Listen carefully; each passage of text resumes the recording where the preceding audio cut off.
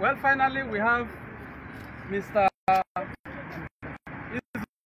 Goodnews Balogun, a courageous man, a man who believes in standing up for something. He has just been released from the custody of the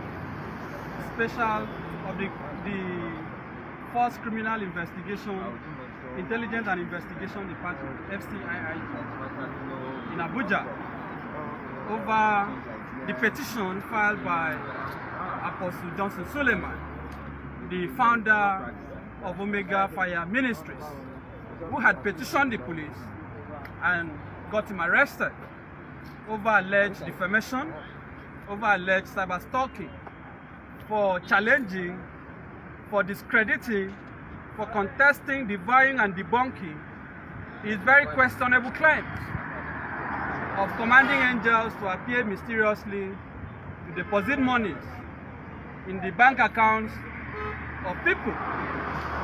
So today we are happy that we have been able to secure his release. He spent the night in custody, which was not necessary. But this is also to remind Nigerians that we have a voice and we should always speak out when there is need to do so. No matter who is involved, this is a message to say that nobody is above the law in this country. And as I've always maintained, we are not afraid of going to court. We are not afraid of prosecution.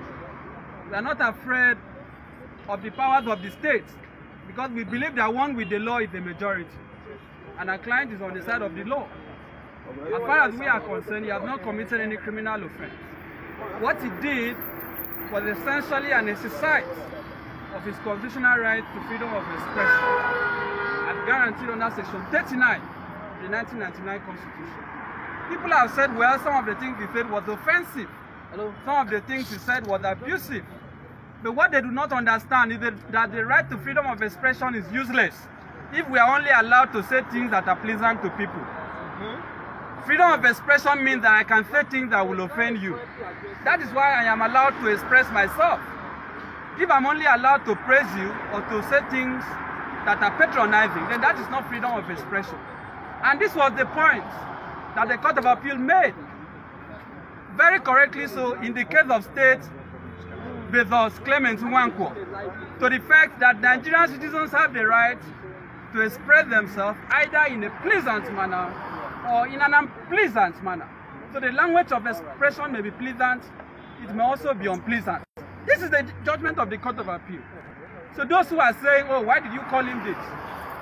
And they are saying it was defamatory. What they do not also know is that in the law of defamation, truth is an absolute defense.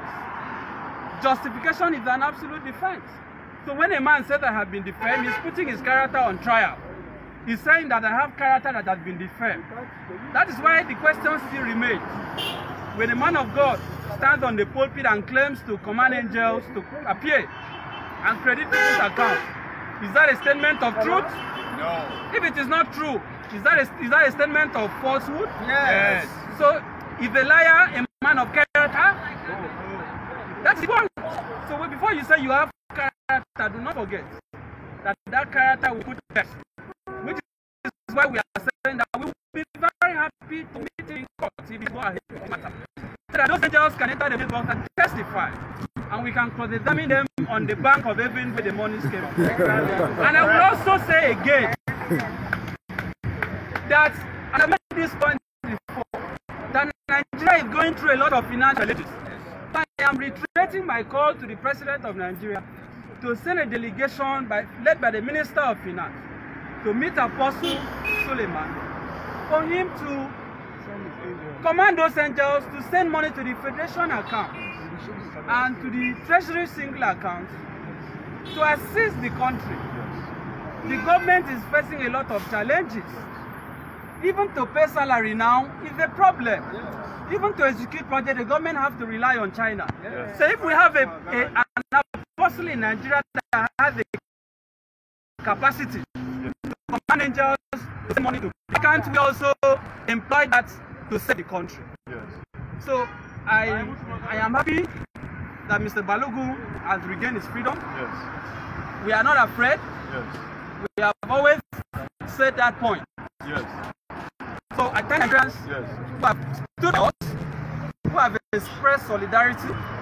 I also must thank the media, all media organizations in Nigeria, from the Punch, the Sahara Report, to the Foundation for Investigative Journalism, and all media organizations, too numerous to mention, that have made this possible. So thank you once again for coming out to express solidarity with us.